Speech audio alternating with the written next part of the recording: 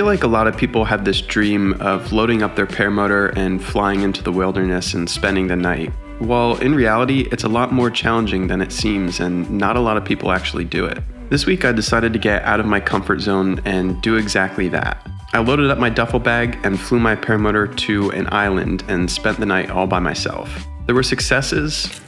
Some straight up man versus wild shit right here. And there were definitely some failures. I got 2 more of these bad boys to cook. I feel like there's definitely an animal. There's a fucking animal out there. But overall, I'm really glad that I actually went out and did it for the first time.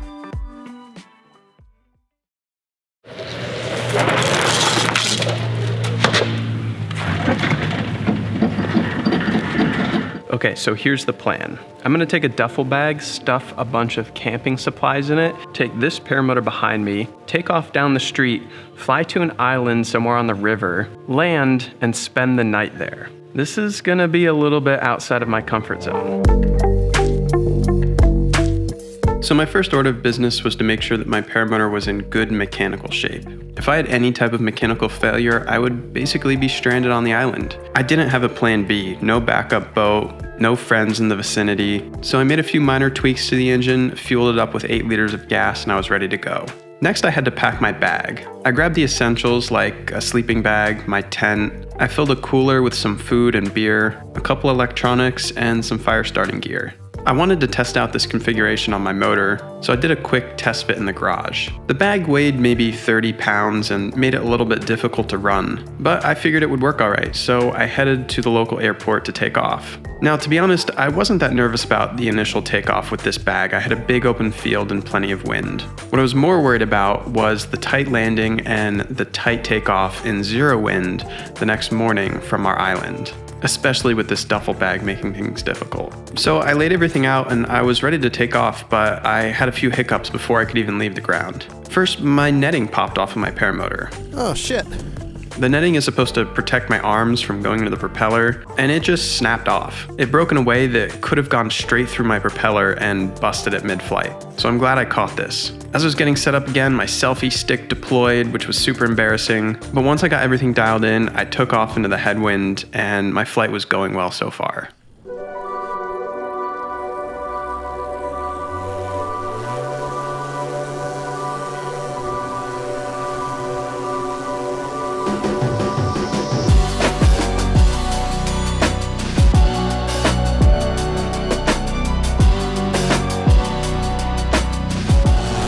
Things I'm nervous about right now. One is landing when we get over to the island with the current wind conditions, because it's pretty windy right now.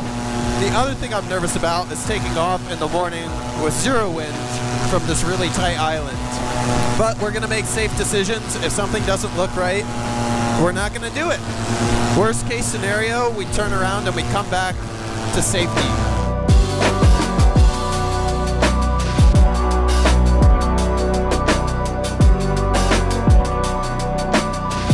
So I think now's a good time to mention, if you're enjoying this video, I would really appreciate if you dropped a like on it right now. Additionally, if you want to represent my brand Risky Biscuits Co., check out the first link in the description at tuckergott.com. We have a bunch of cool paramotor related merch, and we just came out with some new colorways of the original Risky design. Also, if you're looking to get into the sport and you need an ozone wing, harness, reserve, or even an E-props propeller, hit me up info@tuckergott.com and I'd be happy to help you out. So anyway, my flight was going really well. That is until right about when I got to the destination. I was flying along and the turbulence wasn't that bad, and then all of a sudden it literally felt like I flew into a wall of crazy strong wind. Just hit some really gnarly winds. And there it is again. I don't know what the fuck that was. It's like I just flew into a wall of wind and I looked down and the fucking trees are bending backwards over there. I am proceeding with utmost caution. How I dealt with this problem, I laid out a couple different options. Something had obviously changed in the wind, so I had to change my plan accordingly. 1, I could find a safer place to land and wait out the stronger winds. 2, I could turn around and go home. Or 3, I could just stay at a high altitude and hope that the winds died down. Because I didn't feel like turning around and because I didn't really have an alternative landing site available, I decided to wait it out, and about 15 minutes later, it seemed like the winds had calmed down, so I made an approach to land. Okay, so that's our island right there. I'm staying high and I'm gonna fly closer to it and see if I can see what the winds are doing. Look at the trees down there. Okay, we're directly over the island. I'm gonna start descending and see how the winds feel down lower. Proceeding very cautiously after those gnarly winds I hit back there. Judging by the direction, I'm gonna come in over the river, try to land it on the tip over there somewhere. Ooh, now I can see the winds down there are definitely kicking.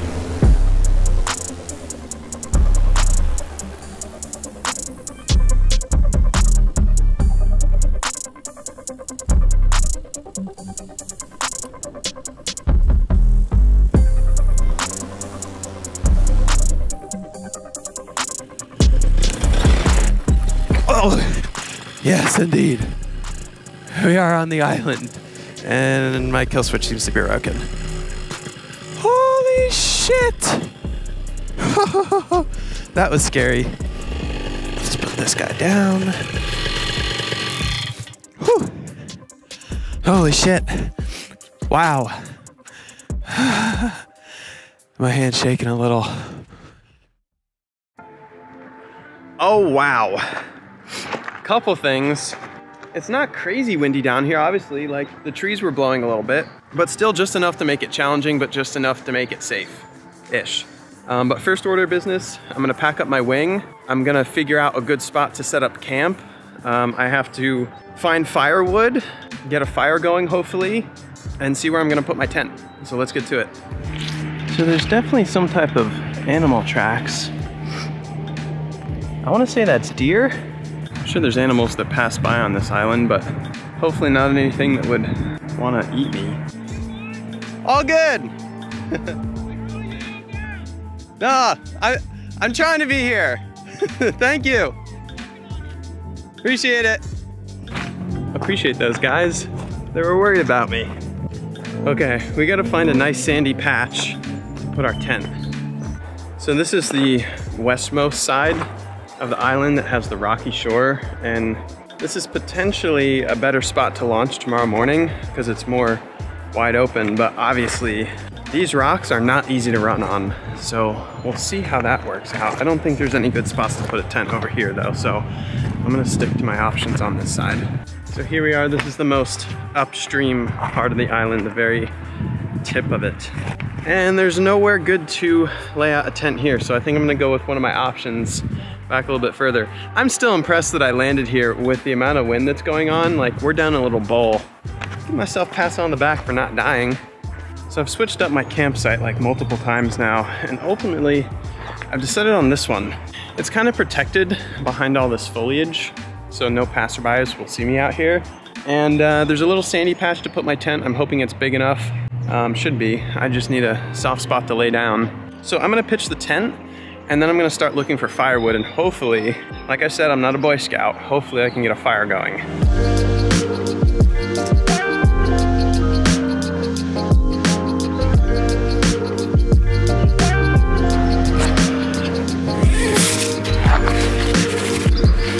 All right, camp is pretty much set up. My tent's not too bad. I got plenty of space for myself, my body to just be on sand, even though the tent's overlapping a little bit. The paramotor, the wing all set up.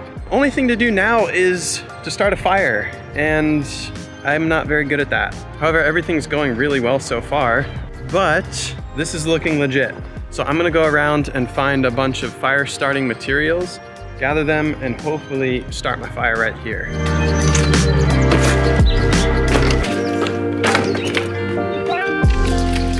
Straight up man versus wild shit right here. So I'm making piles of small sticks, medium-sized sticks, and larger sticks. I feel like every time I try to start a fire, it lights up real quick, and then very shortly after just dies out and is depressing.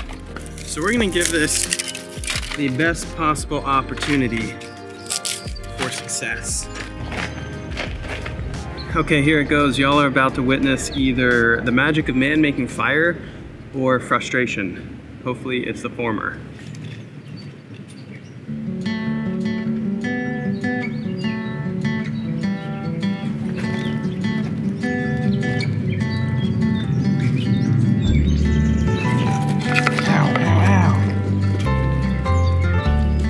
Okay, the fire situation seems to be going really well so far. I'm just worried about how long I'm gonna be able to keep it going, because I've used all of my small twigs and all I have is these giant ones I can't break, so we'll see how she goes. I need to cook dinner on this fire, so I'm gonna start moving big logs in next.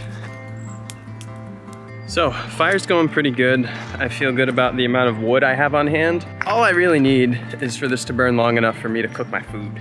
So that brings me to my food. Got a 3-pack of buns, a 3-pack of bratwursts, 2 ice cold premium IPAs.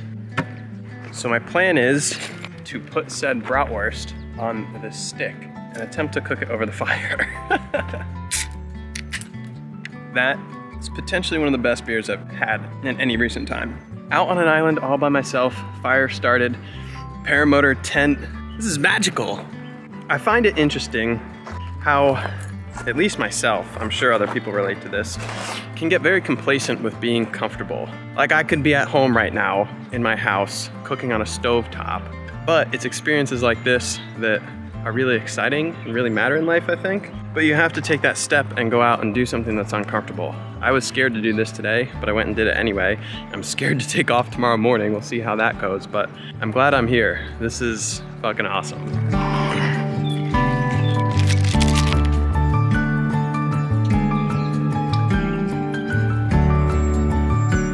This is it. It's primitive out here. This fire's hot, man. Check back when this bad boy is done.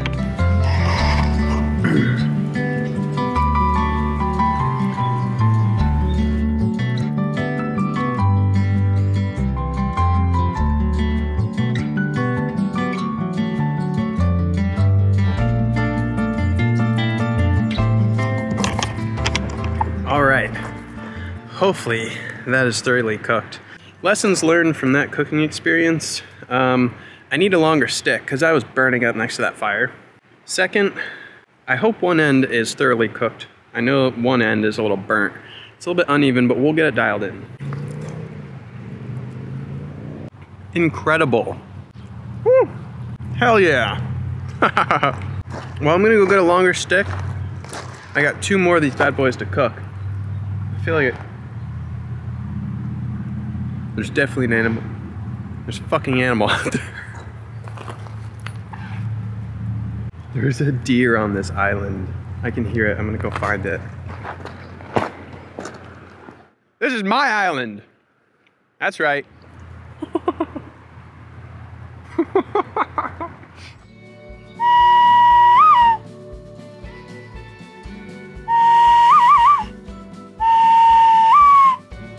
That right there is how the Native Americans used to chase away the deer. Out of my mind, how could I be so blind? How could I not see? Awake on the floor. Bratwurst number 2, a nice golden brown. That one is much more evenly cooked. Longer stick was perfect. 'Cause your love is strong for. So some late night thoughts as I cook my 3rd and final bratwurst. I just feel really fulfilled and grateful right now. Fulfilled meaning this mission is working exactly as I had planned. Grateful that I have opportunities to do things like this. I mean, I'm sitting on an island cooking a bratwurst over a fire I created, and I flew here. I came out of the sky, and tomorrow morning I'm gonna pack everything up and run across this island, take off, and fly over the earth back to the airport where I started. It's just really incredible. Oh, to be standing on your own. That is a damn fine bratwurst. So it looks like I got just the right amount of wood for my campfire. And this bad boy's gonna burn for maybe another 30 minutes or so, maybe an hour. I'm just gonna hang out and enjoy it, have some peace, turn the camera off for a little while. Yeah, this is sick. I've got one more beer to enjoy, probably go pee in the river, and lay out my sleeping bag in the tent, curl up, and I'll see you guys in the morning for a very challenging launch. Hopefully everything goes flawlessly as it's gone so far, and we'll soar high above the earth and drop back to the airport tomorrow morning.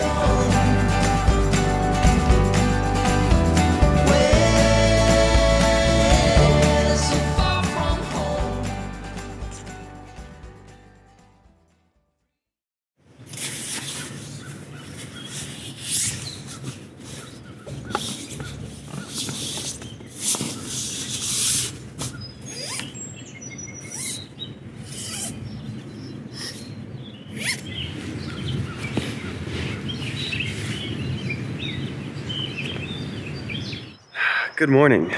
Last night went pretty quick. It was only 5 or 6 hours worth of sleep. I didn't sleep great, honestly. Sleeping on the sand was kind of hard. I wish I had my sleeping pad, but I had to sacrifice it. I just packed up camp. It's obviously not windy this morning, but there's like the faintest amount of wind that will affect a paramotor launch. And I have to figure out what direction the wind's coming from, because you always want to launch into the wind, especially in a sketchy scenario like this, where we're on rocky riverstone and it's a short takeoff no matter how we cut it. So I'm gonna do some evaluating, see which way the wind's going. I think I'm gonna take off right here, right at the water, but we shall see. One thing left to do is just lay out the wing, get everything set up, and stick it like it counts. Because like I said, if I break a prop, hurt myself, anything, I have no plan of how to get out of here. I really didn't think that far. Let's not botch this. It'll be fine. Everything's fine.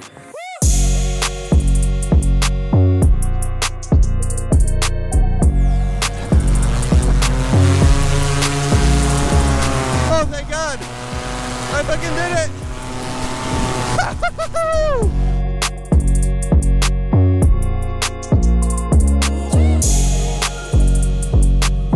The flight home was absolutely gorgeous. All of the hard parts of this flight were behind me. I had stuck the turbulent landing, made it past the challenging takeoff on the river rocks, and now I was rewarded with perfectly smooth morning air for the flight home. I only had about 3 liters of gas left in my tank, so I just cruised up high and flew straight back to the airport for a nice soft landing.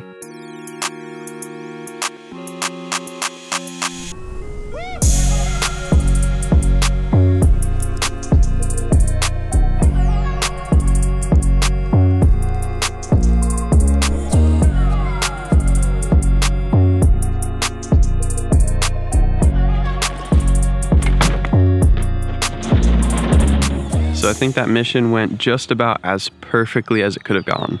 The only real hiccup was the flight out there when the winds got super gnarly, and I was thinking I might not be able to pull it off, but then we pulled it off. Appreciate you guys watching. If you watched to this point and you enjoyed, please drop a like, and like I mentioned, if you want to show more support, check out tuckergott.com, Risky Biscuits Co. We've got ozone wings, reserves, harnesses, e-props, propellers. Check it out. I'm gonna go get some breakfast and take a shower and have a wonderful day. Hope you guys have a wonderful day as well. Till the next one, have fun, fly safe. Peace.